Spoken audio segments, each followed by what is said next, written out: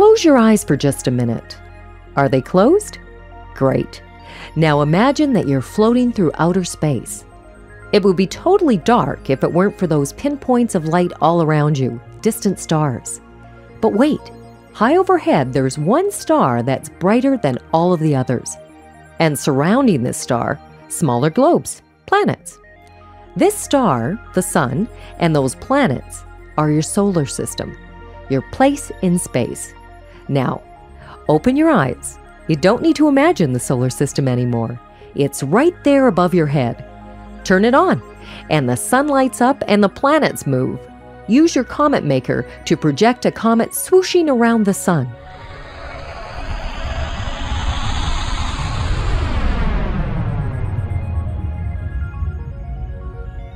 Want to learn more about the sun and its space family? Keep listening as we explore the solar system.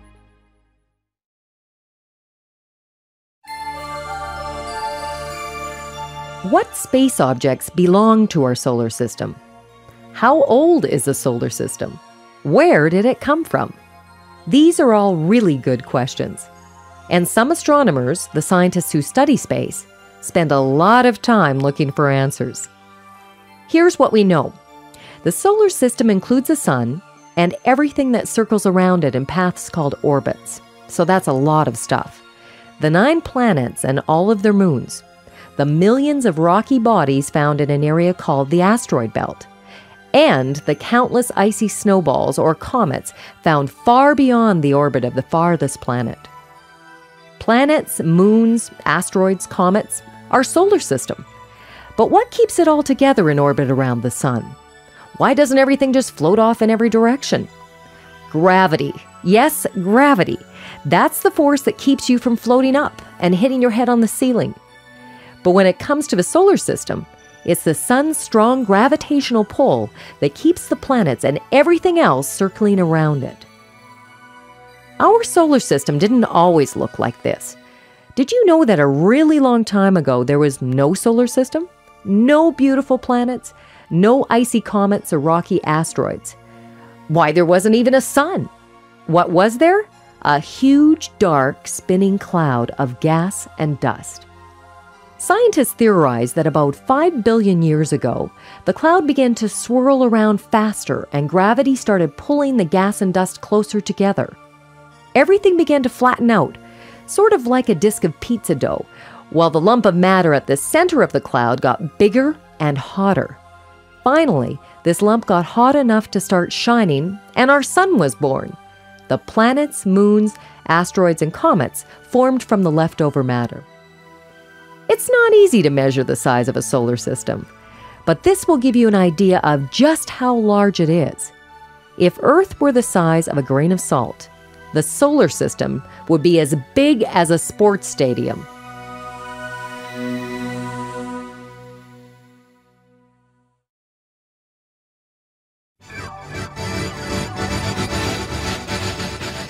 The sun is the star of our solar system family. Like all stars, the sun is a huge ball of super hot gases. The reason our sun is so bright is simple. It's close to us. And this is good because without the sun's heat and light, it would be so dark and so cold on Earth that nothing could live and grow. No flowers or trees, no cats or dogs, and certainly no people.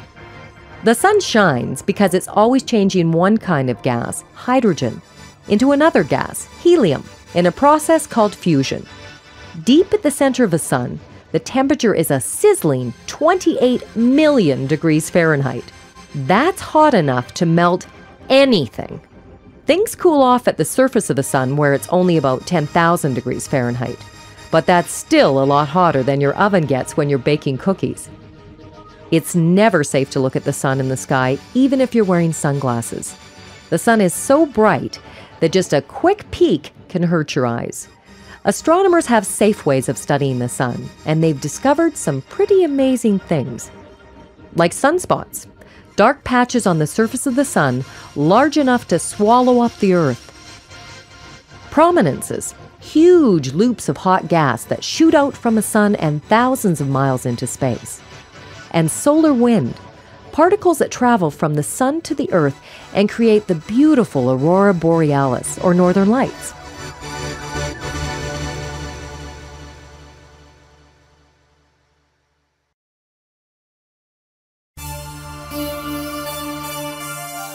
Heading away from the sun, the first world we see is rocky, gray, and covered with craters. Mercury is the closest planet to the sun and the second smallest in the solar system. Picture this. Mercury is only 1/3 the diameter of Earth. So if we shrank Earth down to the size of a baseball, then Mercury would be a golf ball. Do you like birthday parties? Well, Mercury's the place for you.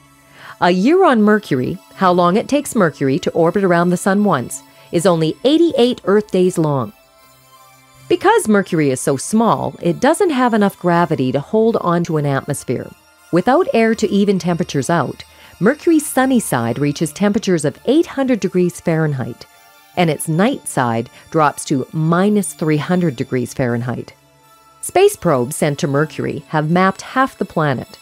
So we know that Mercury is covered with craters that formed when asteroids and smaller rocks slammed into the planet. The largest, Caloris Basin, is a bowl-shaped crater wide enough to stretch halfway across North America.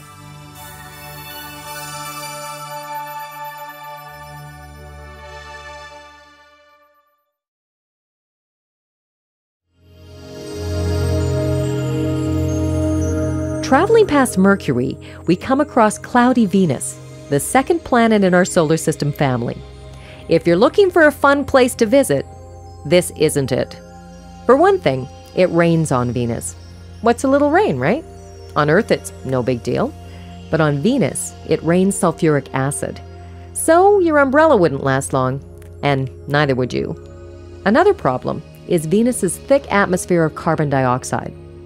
It's poisonous to breathe and presses down so heavily that you'd be crushed. And thanks to something called the greenhouse effect, Venus is the hottest planet.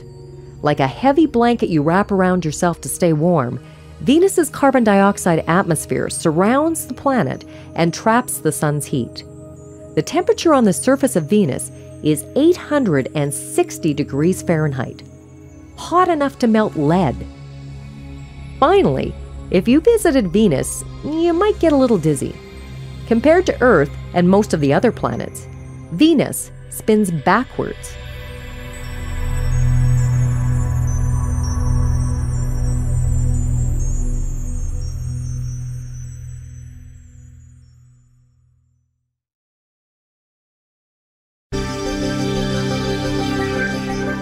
First-time visitors to our solar system might wonder why we didn't call the Earth water. This might be a better name since it covers almost 3/4 of our planet. It's the oceans, lakes, and seas that make Earth so special. Without water, life can't exist. But Earth is teeming with life, from the smallest insect to the tallest tree to the thirstiest human being, all thanks to water. The Earth's moon isn't so lucky. Like Mercury, the moon is an airless, waterless, gray globe covered in craters. The only life the moon has seen are the 12 Apollo astronauts who dropped in for a visit over 30 years ago. Feel like visiting the moon yourself? Driving a car at highway speed, it would only take you 142 days, almost 5 months to get there. Better pack a good lunch, and don't forget the water.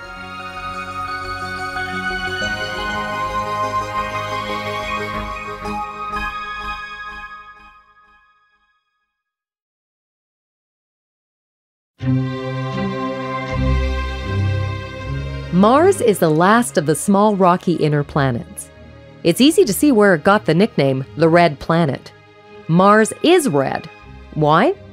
Its sandy soil has iron oxide in it, more commonly known as rust.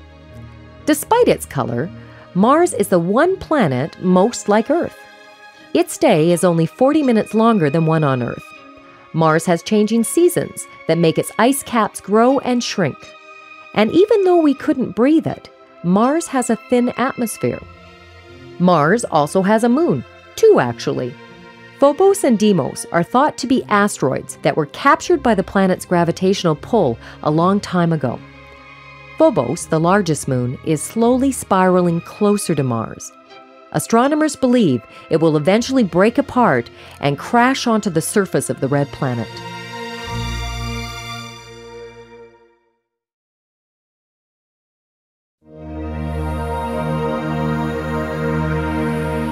Jupiter is the largest planet in the solar system. How big? Well, if Earth were a baseball, Jupiter would be a 2-foot beach ball. While Jupiter has smelly clouds of ammonia and sulfur, it's really one big ball of hydrogen and helium, the same gases that make up the Sun. So why didn't Jupiter become a star? It ran out of gas when it was forming. Jupiter would need 80 times more gas before it could shine like a star. Jupiter has more moons than any other planet, at least 63. The famous astronomer Galileo discovered the 4 largest way back in 1610. What have we learned about these moons since their discovery? Callisto's cratered covered surface may be the oldest in the solar system. Ganymede is the solar system's largest moon, bigger than Pluto and Mercury. Io is the most volcanically active world we know of, and future space probes may find liquid oceans under Europa's icy shell.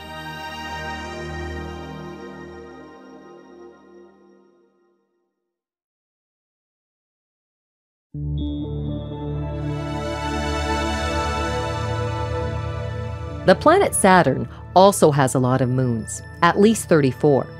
But Saturn is really famous because of its spectacular rings. They look solid, but these rings are actually made up of billions of icy chunks, most the size of hailstones and snowballs. The rings orbit the planet, trapped by Saturn's gravitational pull. The winds can really howl on the ringed planet. In certain places, they reach speeds of 800 miles per hour. And despite its size, second largest planet in the solar system, Saturn is a lightweight.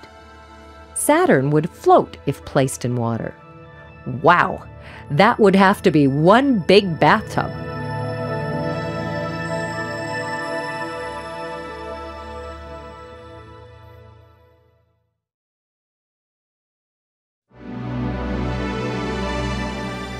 Did you know that Uranus came very close to being called George? Yes, the 7th planet in our solar system nearly got stuck with the name George's star, after King George III of England. Luckily, its discoverer couldn't get enough astronomers to agree with him, and Uranus was eventually named for the Roman god of the sky. Uranus was the first planet to be discovered with a telescope. In 1781, William Herschel spotted a blue-green dot, and the solar system suddenly got a lot bigger. Uranus is way out there, twice as far from the Sun as its neighbor Saturn is. And Uranus isn't alone. At least 26 moons circle the planet.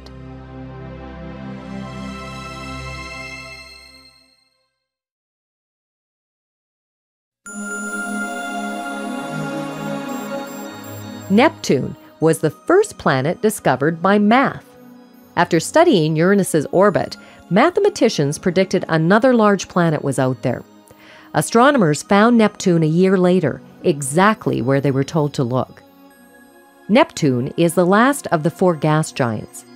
Like the other 3, Jupiter, Saturn, and Uranus, Neptune has a ring system and many moons, 13 that we know of.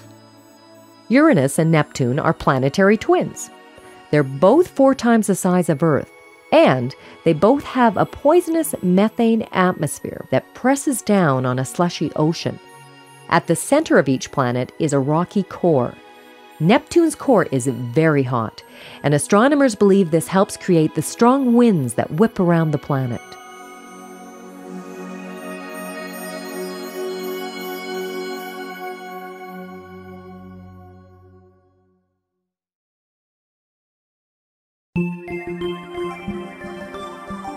Which Pluto came first, the cartoon dog or the 9th planet?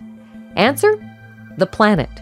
In 1930, an 11-year-old girl suggested the newly discovered planet be named Pluto, for the Greek god of the underworld.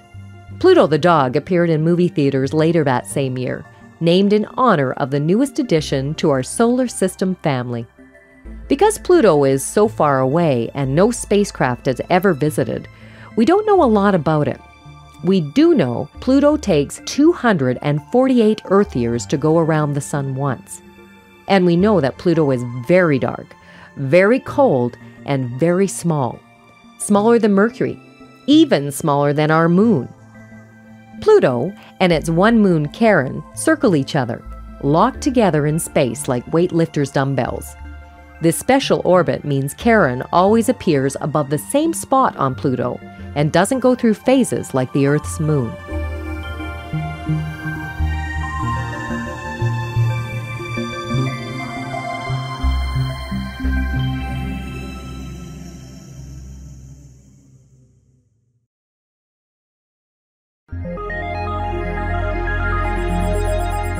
The solar system is an exciting place, and it's an exciting time for space exploration.